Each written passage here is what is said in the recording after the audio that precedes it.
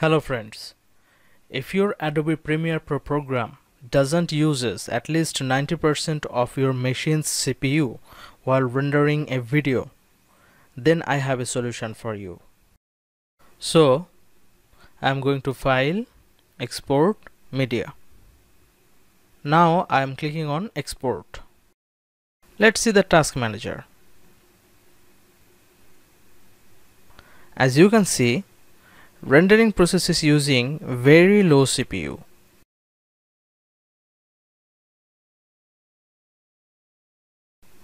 And the estimated time remaining here is 2 hours and 40 minutes, which is partial for this PC.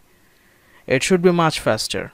So I'm cancelling this current rendering process and exporting this video to Adobe Media Encoder program.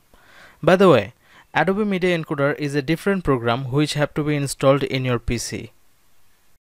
That video is now queued here in this Adobe Media Encoder program. Now I am clicking on Start Queue. Let's check the CPU usage now in the Task Manager. You can see it is still very low. Do you wonder why? This is because of wrong selection of rendering engine. Currently it is selected to Mercury Playback Engine GPU acceleration.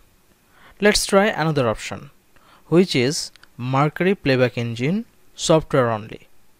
But before trying that render engine, we must have to restart this Adobe Media Encoder program. So I am aborting this current rendering process by clicking on the Stop Queue button, and it is asking me if I want to finish the current file before stopping the queue. I am clicking on no because I want to start from the beginning. Now I am closing this Media Encoder program entirely. Now again from the Adobe Premiere Pro's file menu, I am going to export, then media, and then queue to Adobe Media Encoder. Don't worry about this queue item. It is from previous time. This is the latest queue item. In this time, I'm gonna choose another render engine, which is Mercury Playback Engine software only. After starting the process, let's check the CPU usage statistics. In the Task Manager, we can see that the CPU usage is very high, but it is below 90%.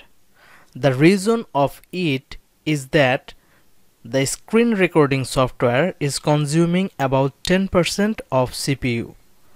The last and the most important thing here is that the estimated render time is very short now. It is showing about 32 minutes, which is great. Thanks for watching. If you find this tutorial helpful, please consider liking this video and subscribe.